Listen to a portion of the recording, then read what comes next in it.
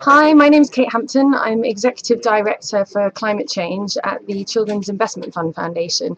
We're a philanthropic foundation based in London, and we fund technical assistance and advocacy campaigns around the world.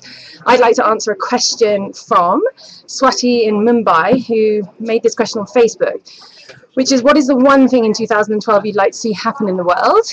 It relates very closely to the question right underneath from someone that calls themselves Atlasphere on YouTube about how can there be sustainable growth when resource depletion is imminent.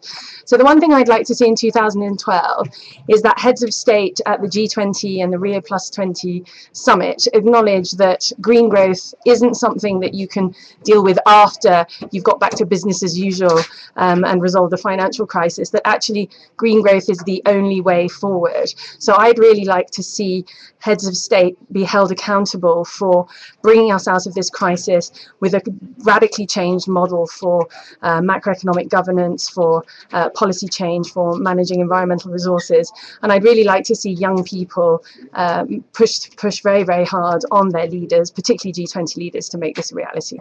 Thanks.